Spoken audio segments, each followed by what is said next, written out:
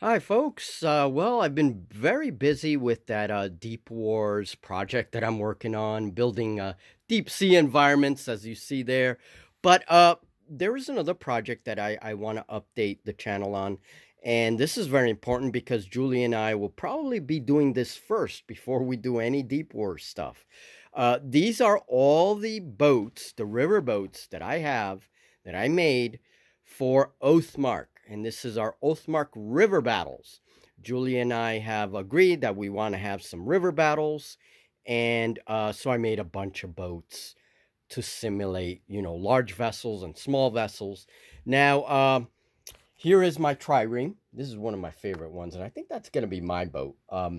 But here is one of Julie's boats, and I still have to paint these.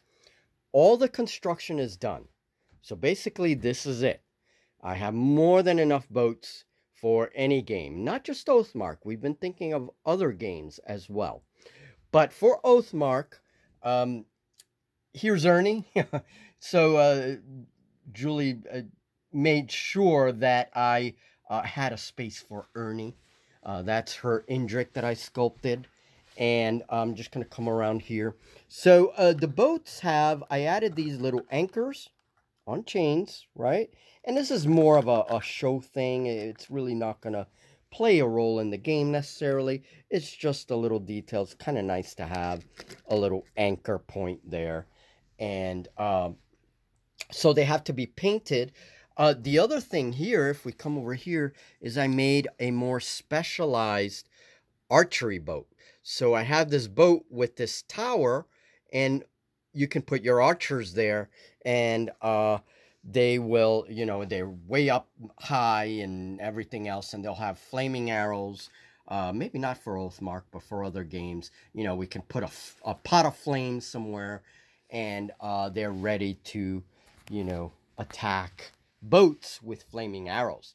Now, the cool thing is that this tower does come off. It's not glued onto the boat, and the boat looks like this, so that we can use it in any other game.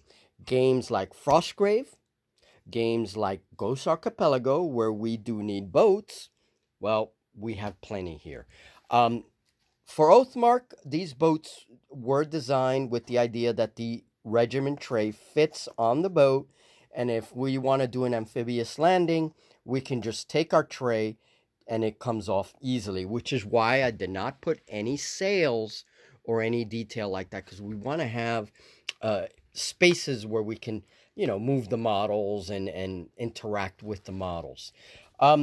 Here I have a catapult, so obviously some of these boats could be artillery boats. And very important, these little things that I have here, Julie has already come. She's seen the boats, so they're Julie approved.